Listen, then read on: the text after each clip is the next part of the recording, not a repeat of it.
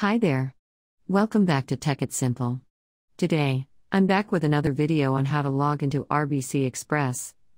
RBC Express is a premium online banking tool, which offers online service that gives a control over your cash insight to your banking information and security you need to protect your business.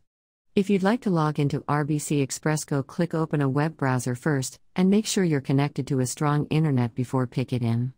If you're watching us for the first time, subscribe to our channel by hitting the subscribe button and press the notification bell icon so that YouTube will notify you whenever we post a new video.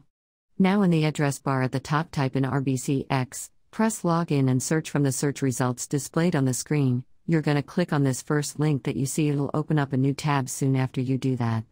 Now, you'll end up in the signing area to RBC Express Online Banking. Start by typing in your signing ID into the first text box that appears on the screen.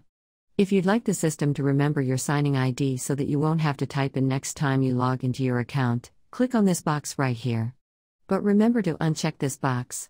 If you're logging into your RBC Express with a public or shared device, then make sure to uncheck this box. So moving on. Now head over to the password text field and type in the password that is associated with your account.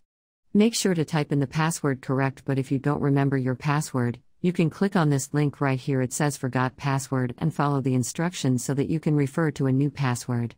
You can also double check your password by clicking on this little icon in the right corner and move on to the next build. After you're done and typing your token number into the text box, you only need to type in the token number if you've enabled a two-factor authentication for your account. And finally, after everything's done, click on the Sign In button and you'll be logged into RBC Express Online Banking in no time. I hope you found the video to be helpful.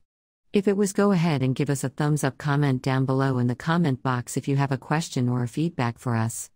I'll be back soon with more tutorial episodes. Goodbye till